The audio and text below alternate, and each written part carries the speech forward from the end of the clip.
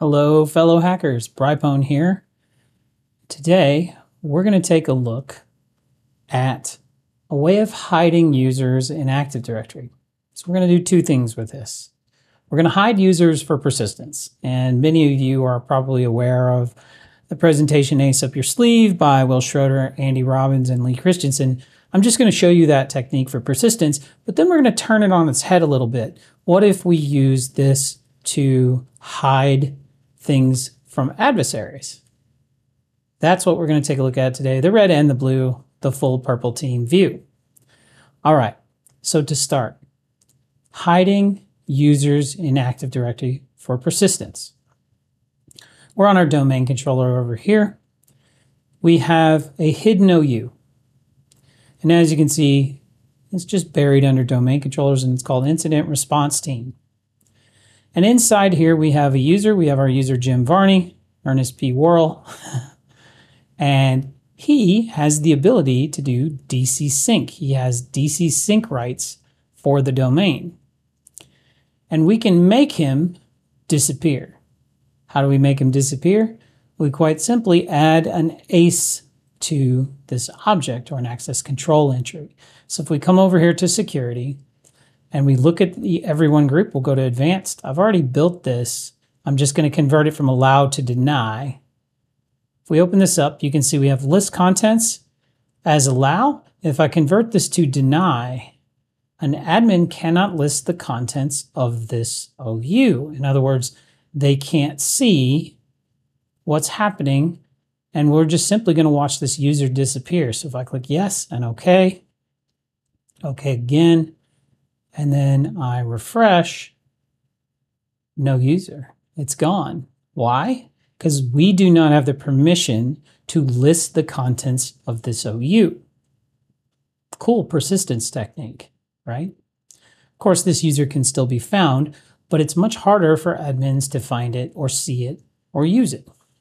Great. So this got me thinking, how can we use this to hide our user groups from the adversary? And I saw some research out there around these particular things. So what I did was I started experimenting a little bit. And I was able to get to where net commands don't work. Every intrusion that I work, almost every single one, the adversary is using net user, net group for enumeration, or the pen testers are using Bloodhound. This method will prevent that from working. So let's take a look at this. We're going to jump over here to Win10 host 2.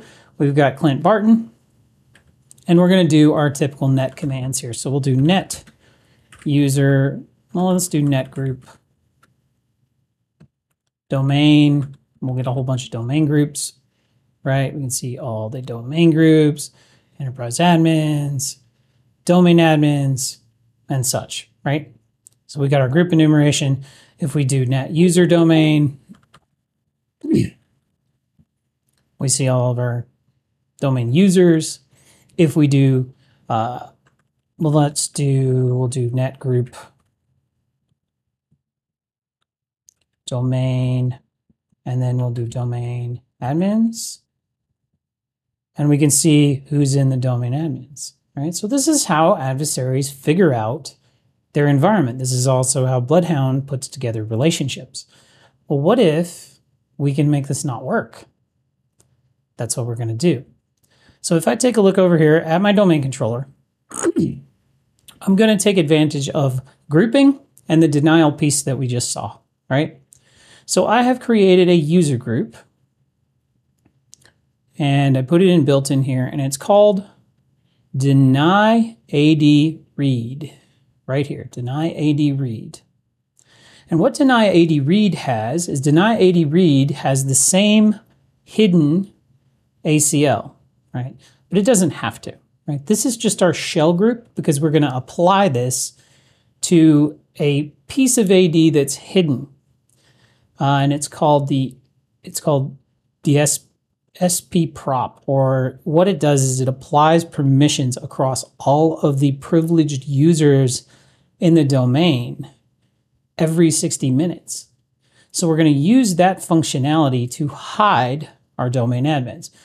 Now, what we need to do, though, to make this work and not lock you out of Active Directory where you can't function, you need to have a group. That group needs to then have permissions applied to it, and then that will apply to all of the users. But to do so, everyone in AD that is not going to be able to read needs to be in this group, right? So you create this group and you put everybody in there, because why do they need to use this? And then when they need to read something, they come out of this group, right? And then they log in and they get the permissions to read AD. But everybody should be in this by default, because this is what restricts everything. So we'll start with our deny AD read group. If we take a look at the properties here and we have members, we have these three. These are the domain admin users. We have balmond, smunk, and threat hunter in here. These are all the domain admins. If we look at the other host over here, you can see we're missing one, the local administrator, but these are the users for the domain admins group. So what we can do is once we have this group created and then we add all the users that we want to not be able to enumerate the Active Directory, they're just blocked. So let's do this. Our user Clint Barton that we're operating our Windows Host 2 on, we're going to add him to this group. All right, so we'll go back into properties, we'll go into members, and we'll go Clint, check name, okay. Clint is now in this group. We'll apply, we'll hit OK. What we need to do next is we need to apply this read denial to a specific key here in Active Directory. Now you need to go to View and Advanced Features to see this. Otherwise it's hidden from you. But what you'll do is you'll come down here, you'll go to System, and inside System you're going to see AdminSDHolder. What AdminSDHolder does is every 60 minutes, it takes the permissions that are on AdminSDHolder and it applies them to every privileged account in the domain. And it does that because there's an admin count equals 1 on all privileged users and privileged groups.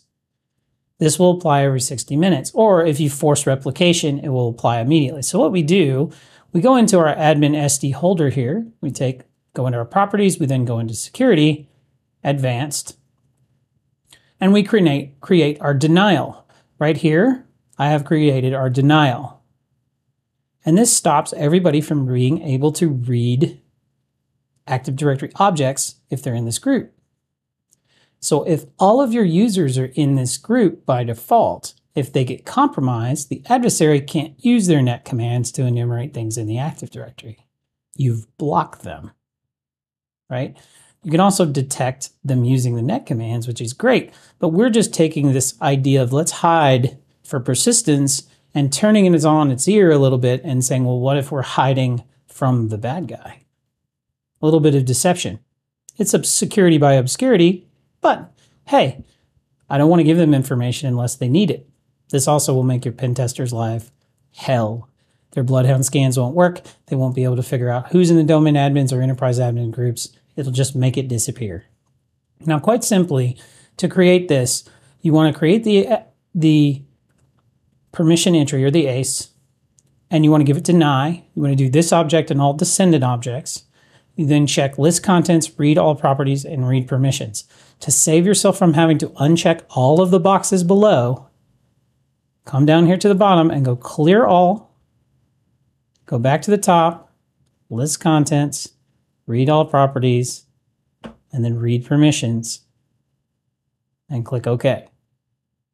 That will deny read access, right? So this is access read is now denied for listing contents, reading all properties, and reading permissions for our group that we created, deny AD read, okay? So to make this function, we then have to do some replication. So over here, I've got a script, invoke AD, SD propagation. We're just going to run this. This just forces a SD prop to happen, and it forces this out to all of the admin users. So we'll go ahead and we'll force this out. And then what's going to happen is I will log off and log on to this host over here. I'm going to stop the video for a second. Or actually, I'll just I'll stop the video for a second and we'll come right back. All right, and we're back. So I'm going to go ahead and close the command prompts now just to make sure that I don't have any permissions hanging from before. We'll go command prompt again. And now we're going to do the same net commands that we were running earlier. So we'll do net user domain administrator. Access is denied. Oh, cool, huh? Now, if I do the same thing with domain admins, and then I do net group here,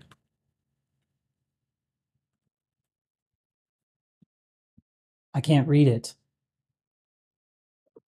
What else can't read it? Bloodhound. So this is how you drive your pen tester crazy. This is a form of deception. Not really deception, but you're just withholding information. Net commands won't work, Bloodhound won't work, but it doesn't matter what you try, you're not going to see these hidden groups. Here's the really cool part. Net group domain. We'll just list them all. Notice the ones that are missing now. There is no domain admins. There is no enterprise admins.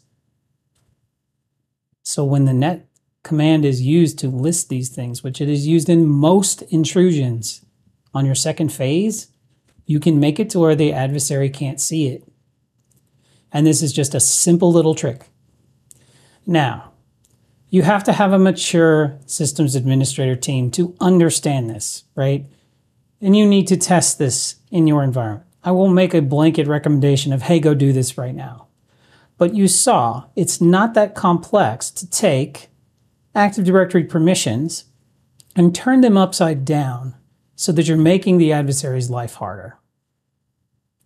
And that's all I've got for you this week. Hack the planet to defend better.